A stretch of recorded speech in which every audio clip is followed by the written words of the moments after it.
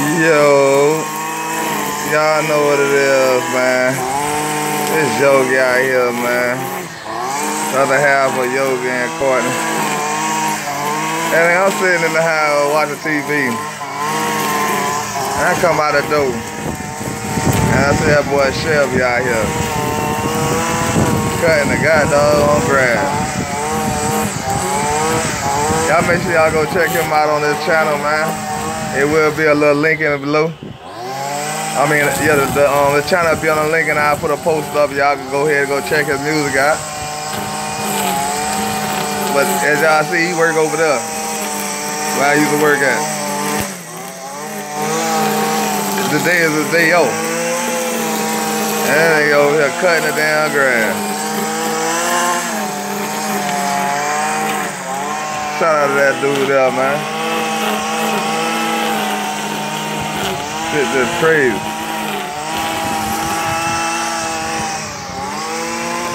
And he ain't had to. I didn't even know nothing about that.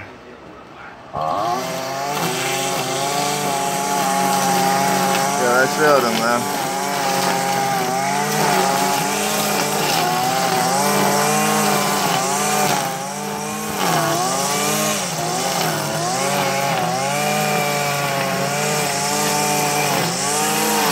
I say it will be. I will give a shout out on him to his, on the channel, on my other channel, and I have his channel in the description below.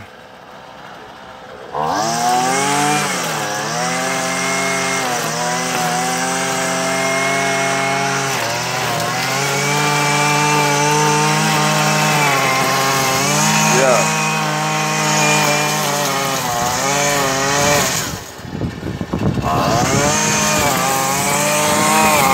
Back. Yeah, I'm back.